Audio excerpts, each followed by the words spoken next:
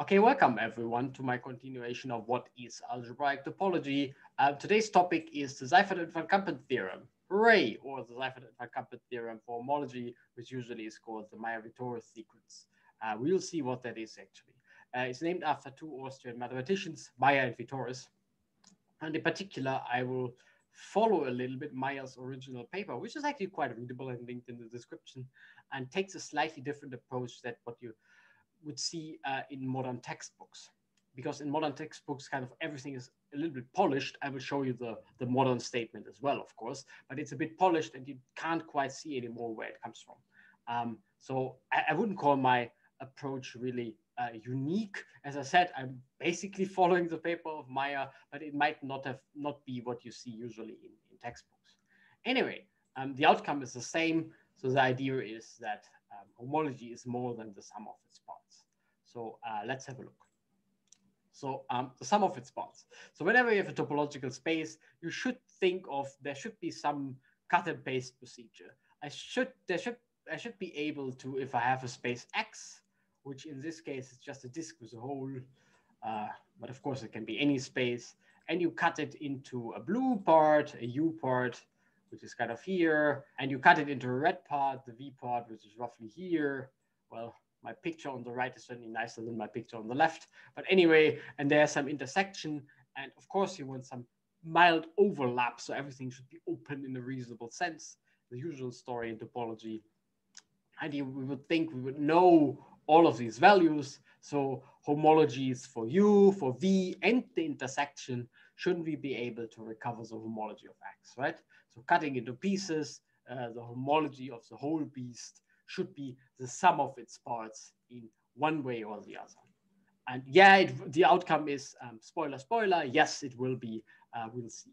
But the idea is always the same, right? You cut a topological space, you just make sure that everything overlaps a little bit, and then you try to recover the big piece from the small pieces.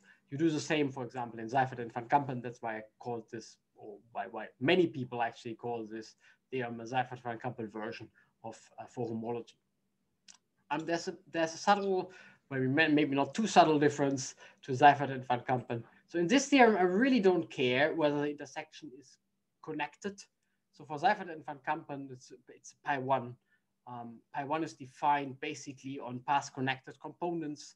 So I should make sure that my intersections are path connected. Here, I don't care because in the end, I'm doing singular homology or something like that. I'm throwing simplices in my space. I can do it for non-connected spaces. So this picture, as the one you see here, actually works perfectly well. So does this picture, which I stole from the paper of Mayer. So this is Mayer's original illustration. The only thing I added are the U's and the V's, because that's just my notation and that was not Mayer's notation.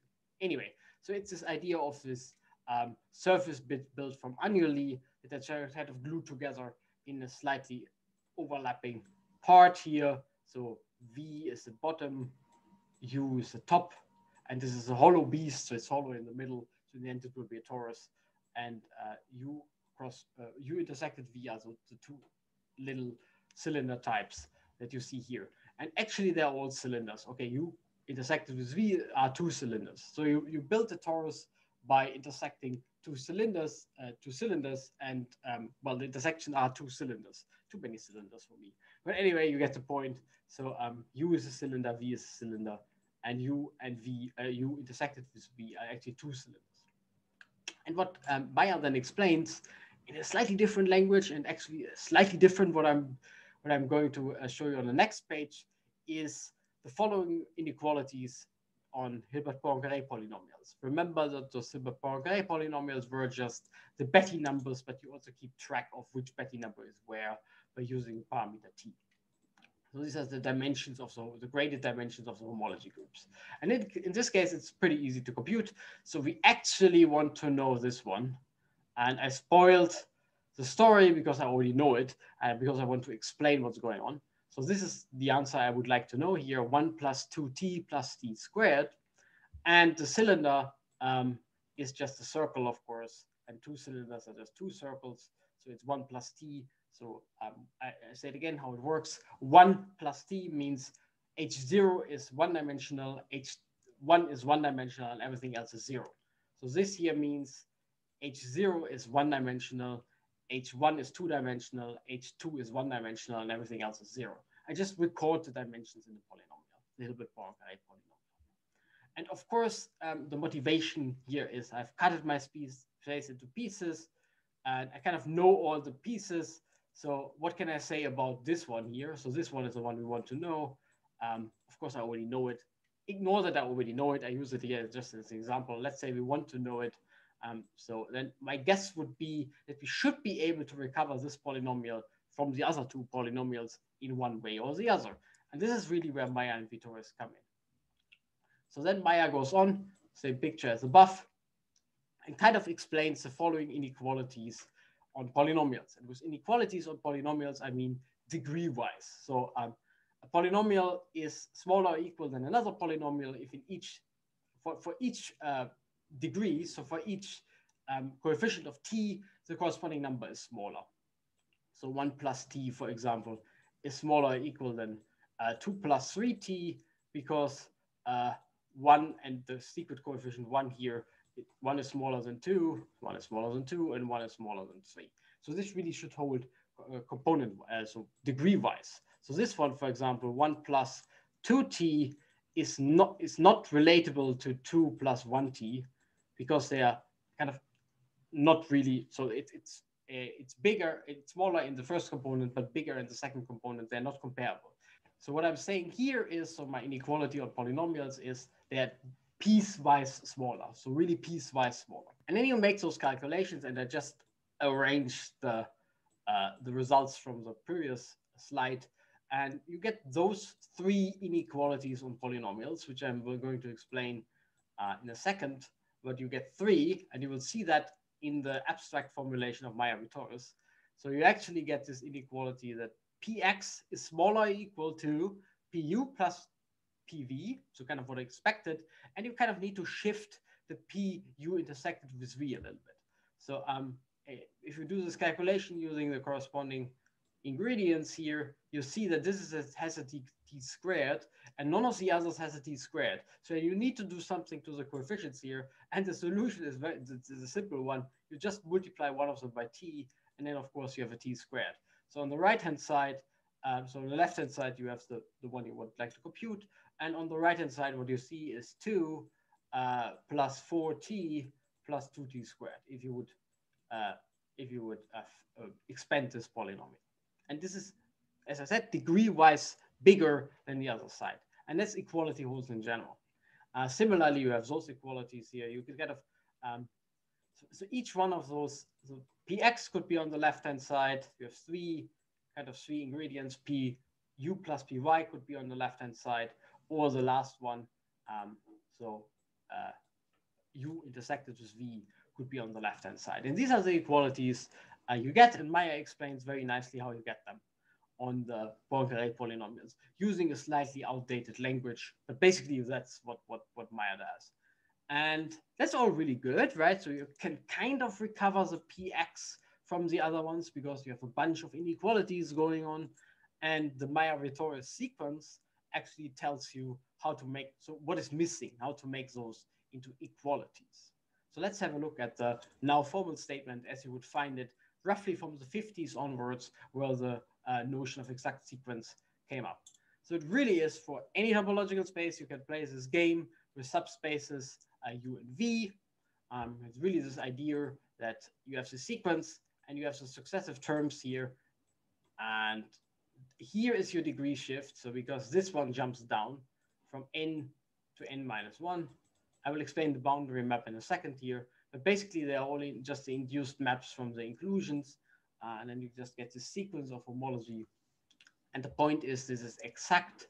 And what does this mean? This means it measures this difference on the other slide between the inequalities, because, well, let's pick, you have three of them. And the only thing I do here, as you can see, this kind of has a three periodicity built in. It's UV, U plus V, X, and then it's UV again. You just pick out your favorite one. In this case, I picked out X.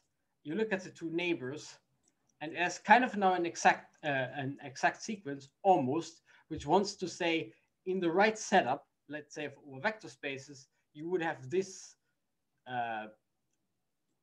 part of the sequence which is exact, which means hx is a direct sum of the others. In other words, the dimension of hx is the sum of the others. And that's not quite true because the whole sequence is exact and not just this little part. So, and this gives you exactly the inequality on Poincare polynomials. So let me see. Can we see that here's hx? That's what you put on this side, and all the others are on the other side.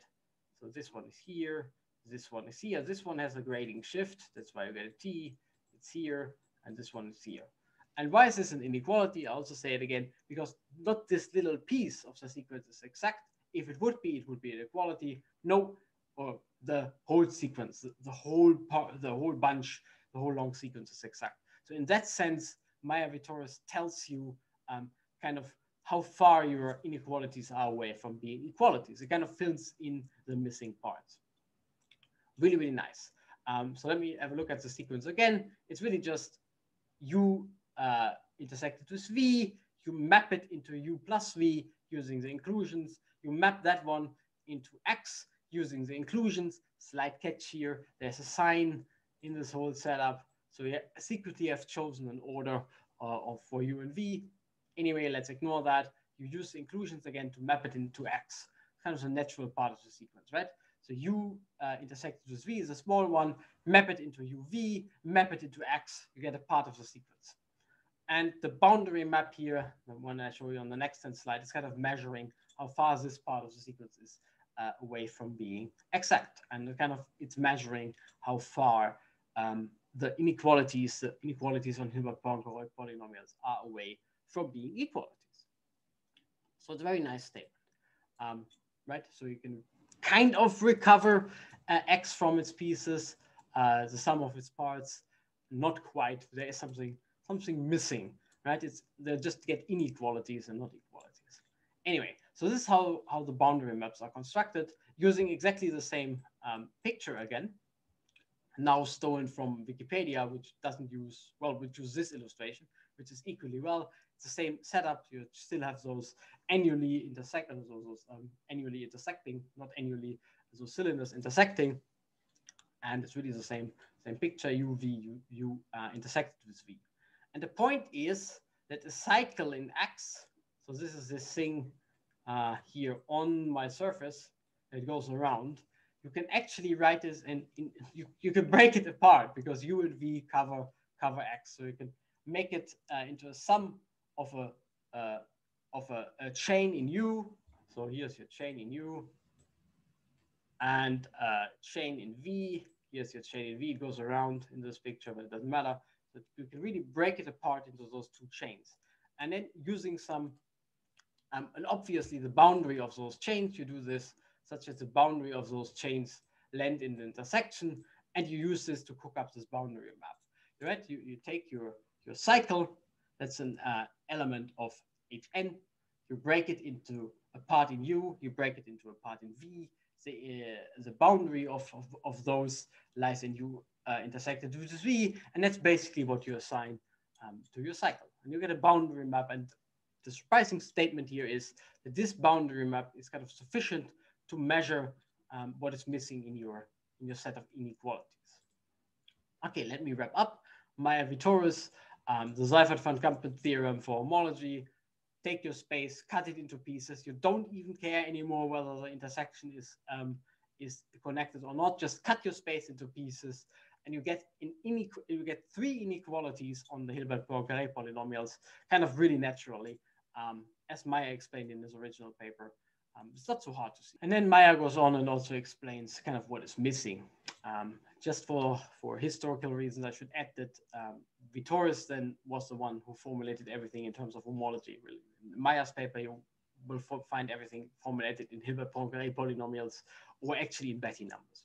Anyway, and the sequence, kind of having this boundary map that I showed you before, tells you what is missing for your inequalities being equalities. And of course, if you have equalities, you can recover the px, the one you are interested in, from the pieces pu, pv, and p intersected u, right? That's the whole point. And then you can compute homology for big spaces from homology for smaller spaces. Anyway, I'm already starting waffling, so I hope you enjoyed the video, and I also hope to see you next time.